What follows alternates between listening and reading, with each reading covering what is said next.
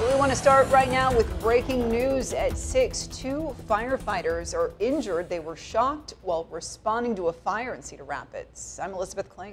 And I'm Ron Steele. Thanks for joining us here tonight. Now, this situation happened just a few hours ago in Cedar Rapids when the Cedar Rapids Fire Department arrived on the scene to put out a garage fire along 10th Street Northwest. This was late this afternoon.